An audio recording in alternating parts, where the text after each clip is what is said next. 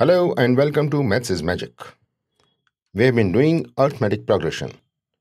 We'll start with exercise number 5.3 from Ncert. Question 11.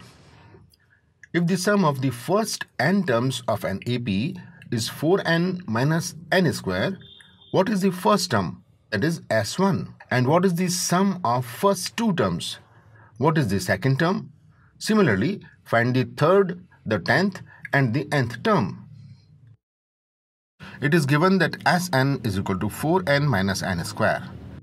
We have to find out S1, A, S2, A2, A3, A10 and An also.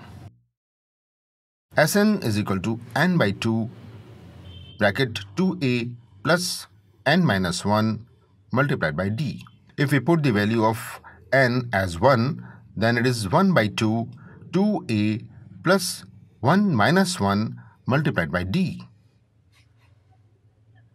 That is 1 by 2, 2a plus 1 minus 1, 0 multiplied by d.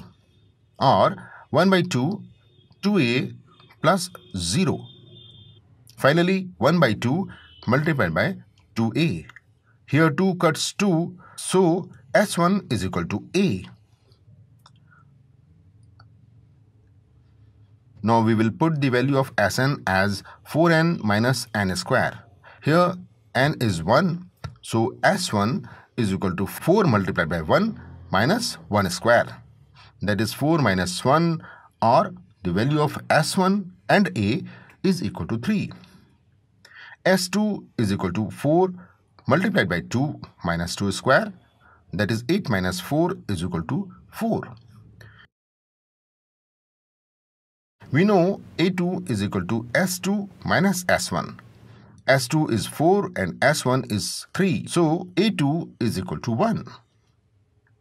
Now to find out D, A2 minus A1, that is 1 minus 3 is equal to minus 2. An is equal to A plus n minus 1 multiplied by D. Putting the values, 3 plus n minus 1 multiplied by minus 2. Or 3 plus minus 2 multiplies both the terms, so minus 2n plus 2. So it is 5 minus 2n. So value of An is equal to 5 minus 2n. Now to find out A3, we'll put the value of n is equal to 3. So it will be 5 minus 2 multiplied by 3, that is 5 minus 6, or A3 is equal to minus 1. Similarly, to find out A10, we'll write 5 minus 2 multiplied by 10, that is 5 minus 20, or A10 is equal to minus 15. Thanks for watching this video.